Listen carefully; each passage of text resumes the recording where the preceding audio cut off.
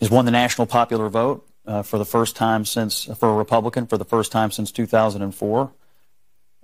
This is a big deal. This isn't backing into the office. This is a mandate to do what you said you were going to do. Get the economy working again for regular working class Americans, fix immigration, try to get crime under control, try to reduce the chaos in the world. This is a mandate from the American people to do that. I think I'm interpreting the results tonight as the revenge of just the regular old working class American, the anonymous American who has been crushed, insulted, condescended to. They're not garbage. They're not Nazis. They're just regular people who get up and go to work every day and are trying to make a better life for their kids, and they feel like they have been told to just shut up when they have complained about the things that are hurting them in their own lives.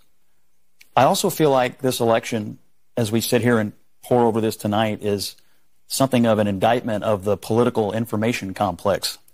I mean, we've been sitting around here for the last couple of weeks, and the story that was portrayed was not true. I mean, we were told Puerto Rico was going to change the election. Liz Cheney, Nikki Haley voters, women lying to their husbands. Before that, it was Tim Walz and the camo hats.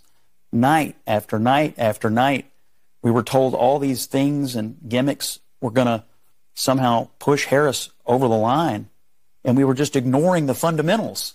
Inflation, people feeling like that they were barely able to tread water at best. That was the fundamentals of the election.